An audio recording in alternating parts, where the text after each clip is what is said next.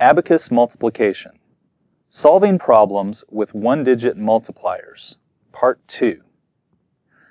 In the last lesson, we learned to multiply using a two-digit multiplicand and a one-digit multiplier. We will continue using one-digit multipliers in this lesson and practice a few more problems. Read the problem. 135 times 3. What's the multiplicand? The number to be multiplied is 135. What's the multiplier? The number doing the multiplying is 3. Set the problem. Set the multiplicand 135 in the billions section by setting 5 in the ones column, set 30 in the tens column, and 100 in the hundreds column of the billions section.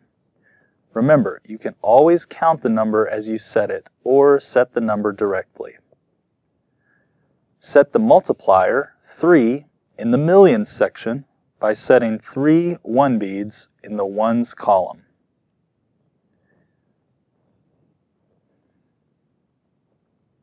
Multiply.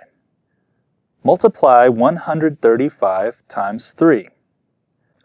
We start with the smallest unit or amount in the multiplicand. That would be the 5 in the ones column of 135. We multiply that 5 by the multiplier 3. 3 times 5 equals 15. Correct. Set 15 in the hundreds section. The hundreds section is also known as the units section. That's 5 in the ones column and 110 in the tens column. We're finished with the 5, so we can clear the value of 5 from the multiplicand.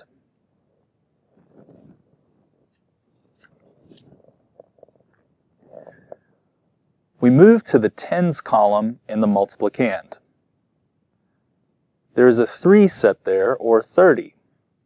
We multiply that number by the multiplier 3. 30 times 3 equals 90. But let's focus on place value and multiply the 3 in the tens column by the 3 that is the multiplier. 3 times 3 equals 9. Since the 3 in the multiplicand is in the tens column, we add the 9 to the tens column of the product. There's already a 1 in the tens column from the 15 we set earlier, so we add 9 to that. 1, 2, 3, 4, 5, 6, 7, 8, 9. Now we have a partial product of 105. We're finished with the 30 in the multiplicand, so we can clear that 3. We move on to the hundreds column of the multiplicand. There's a 1 in the hundreds column, or 100. We multiply that by the multiplier 3. 100 times 3 equals 300. Add 3 to the hundreds column of the hundreds section in the product. 1, 2, 3. I'm finished multiplying, so I can clear the multiplicand and the multiplier. Read the answer. Read the answer or product. 405. How was that for you? Let's practice one more.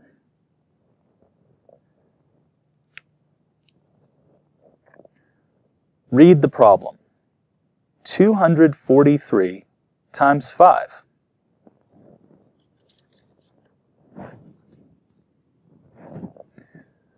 What's the multiplicand?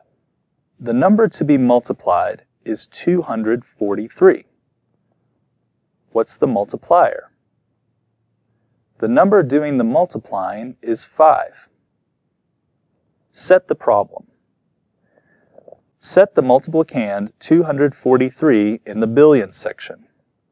We set a 3 in the ones column, a 4 or 40 in the tens column, and a 2 or 200 in the hundreds column.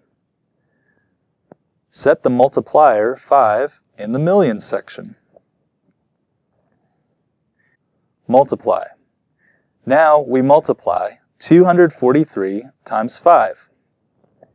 Start with the 3 in the ones column of the multiplicand. Multiplied by 5 equals 15. Correct. Set 15 in the hundreds section. That's 5 in the ones column and 110 in the tens column. Clear the 3 from the multiplicand. Move to the 4 in the tens column of the multiplicand. 40 multiplied by 5 equals, if you said 200, you are correct. We add that 200 to the product. That's 2 in the hundreds column. We have a partial product of 215.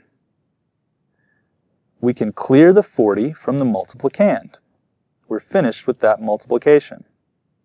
Now, let's move to the hundreds column of the multiplicand. We have 200 multiplied by 5, which equals 1,000. Let's add that to the product. I set a 1 in the thousands column. I'm finished multiplying, so I can clear the multiplicand and the multiplier. Read the answer. Read the answer or product. 1,215. Great work! You've practiced solving multiplication problems with a one-digit multiplier. In the next lesson, we will look at two-digit multipliers.